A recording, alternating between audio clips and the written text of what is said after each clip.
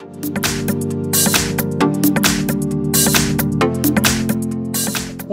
in front of me is a ZTE Blade L7, and today I'll show you a couple of tweaks and tricks that you can do on this device.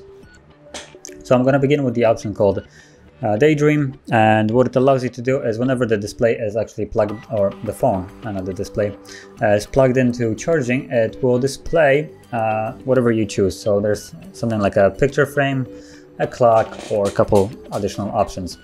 So let's go into the settings and then to the display.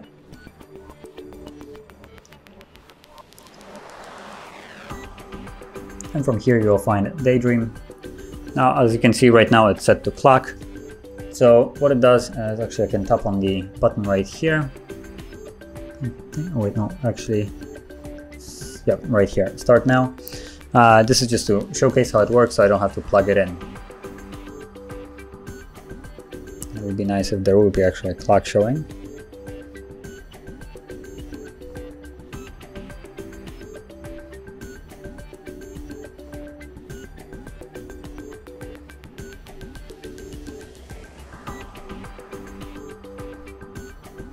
So this works. Apparently, I'm not sure if the clock is bugged or something, but normally it should just show an analog clock, I think. Analog or digital, let's see, has it here. So it's digital, let's change it maybe to analog. Trying to change settings to see if it is gonna work. There it is, so you can see it now. So basically this will allow you to show the time, assuming it says like where it is right now, whenever you're charging your phone, for instance overnight, because I think that's where most people charge their phones. But you can also make it into a picture frame by selecting photos, and then in the settings you'd actually have to choose which photos you want. So I have picture frame right here, and it basically will ask you to choose the photos that it will be displaying. So this is the first one. Now moving on, we're going to go into the password option, so we can make password invisible. As you know, whenever you're typing a password, I'm actually going to go into the Wi-Fi just to show it off. So just choose one that is protected, and you can see, type in password, you start typing in, and there's always a latest letter that you have pressed visible for about a second, which in my opinion is a second too long. So if there's a way to make it immediately invisible like the rest of the letters that are later on. And to do it, you go again into the settings and then into security right here, and you have this checkbox right here, make password visible.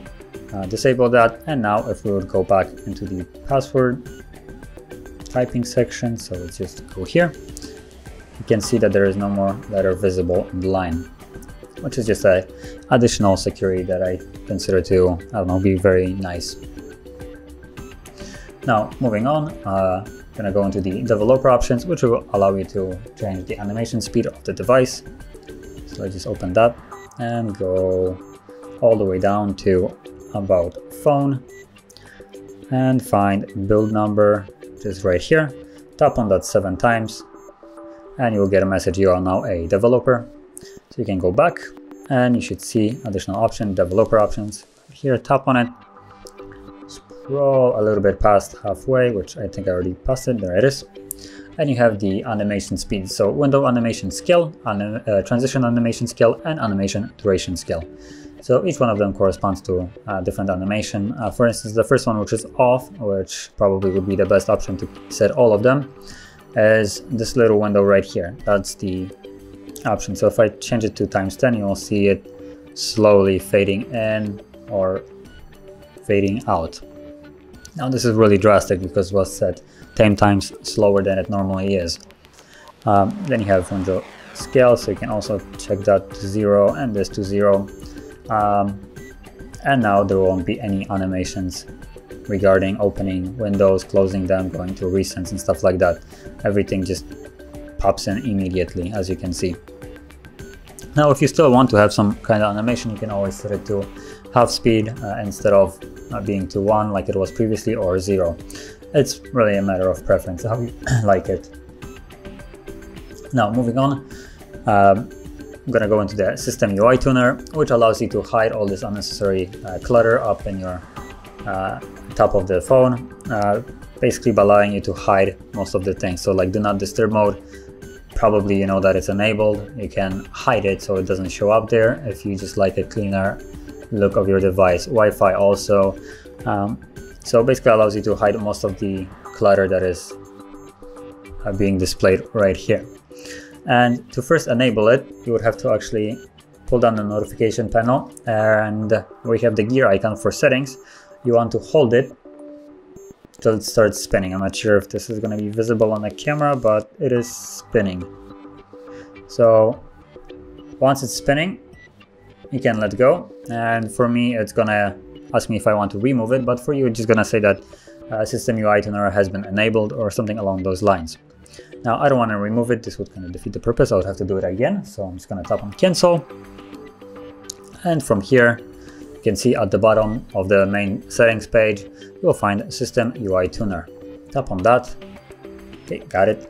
And now we can go into status bar, and here we have all the toggles that you can disable. So hotspot, Bluetooth, do not disturb mode gone, alarms, Wi-Fi for instance, Ethernet, cellular data, airplane mode. So yeah, as you can see, even though the items are still enabled like Wi-Fi, do not disturb mode, you don't see them anymore in the status bar. So just a little way of cleaning up the display if you like that kind of thing. And the last thing that I want to show is the switching of the keys. So basically allows you to simply switch the back with recent. Now I personally may be a little bit weird, but I'm used to having a back button on the right side instead of the left, and here it's recent. Let me just clear that. So I can actually change it by going to the settings and finding the option called hard keys.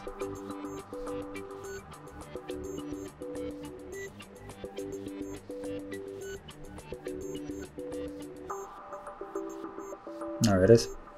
As you can see, it just allows you to switch it around. So once I tap on this, now recent will be located on the left instead of right, as you will see now. And this will be the back button now. So that will conclude all the tweaks and tricks that I want to share. And if you found this very helpful, don't forget to hit like, subscribe, and thanks for watching.